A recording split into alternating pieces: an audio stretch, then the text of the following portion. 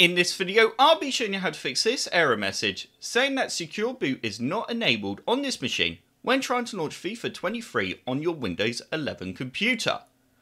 So the main reason why you're getting this error message is simply because secure boot is not enabled. So the way to fix this error is to simply enable secure boot, and this can be done within the BIOS. But if your computer does not have the secure boot option, then the only other option you're going to have is to go back to Windows 10, because there's no other way of getting around this error message, unfortunately, at the time of doing this video. So as long as you can enable secure boot, then you're going to be okay. But if you installed Windows 11 using some sort of registry tweak within Windows 10 to bypass secure boot to install Windows 11 as it is required, then unfortunately you're going to have to roll back to Windows 10 if you want to play FIFA 23. So the first thing that you need to do is simply just close this error message and then just press cancel, and we now need to restart our computer and enter into BIOS.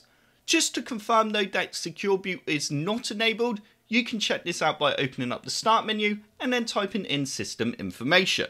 You then need to open up system information.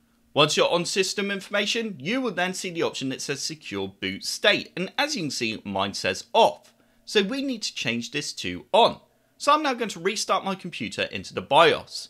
To enter the BIOS will depend on what computer you have, but sometimes it can be the delete key, it can be F11, F10, F2, it can be any of these options.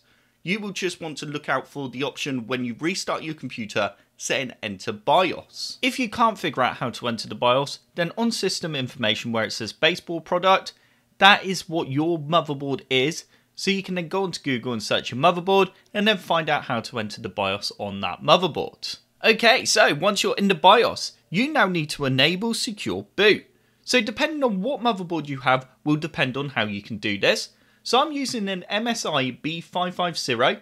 So if you have an MSI motherboard, then the methods for you should be very similar to what I have to do. If you don't, then you may have to Google how to enable secure boot on your motherboard, but it's normally pretty similar to this. Also, I'd like to just say, when making changes in the BIOS, just be very careful, because if you do make the wrong change, then you could end up breaking your computer.